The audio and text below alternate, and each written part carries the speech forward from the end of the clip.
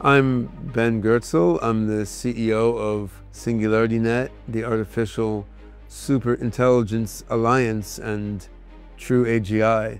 The 10 reckonings are 10 critical questions about the future of AGI and humanity that we need to come to terms with together so that we can effectively, guide ourselves toward a benevolent AGI future.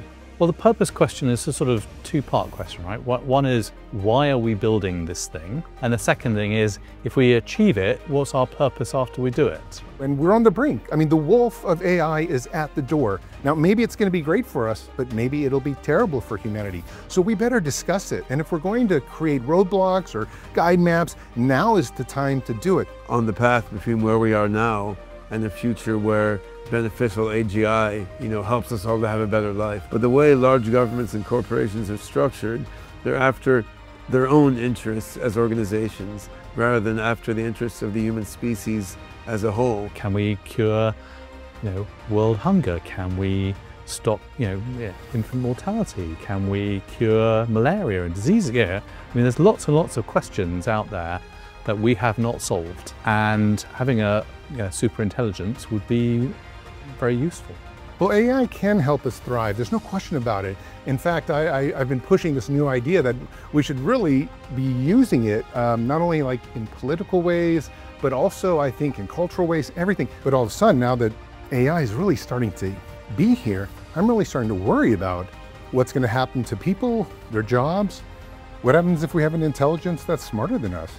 How do you solve that? Well, you make the AGI fundamentally decentralized in its underpinnings so that no single party can own and control it, but rather so that it is shaped by the collective wisdom and intelligence of the whole human species. And it's a technical problem, and it's also a political and sociological problem, but it's something that can be done. I've been doing AI research since at least the early 1980s, and it's never been more exciting than right now, when we're potentially just a few years away from a breakthrough to beneficial AGI. And now I think people are starting to look at the practical control problem. So there's increasing concern about, are a few major militaries and a handful of large tech companies really going to control the first artificial general intelligence and the first digital being that's more intelligent and capable than us. You're seeing people's concerns get greater and greater over time, but also get more and more sort of practical and hard-nosed and realistic.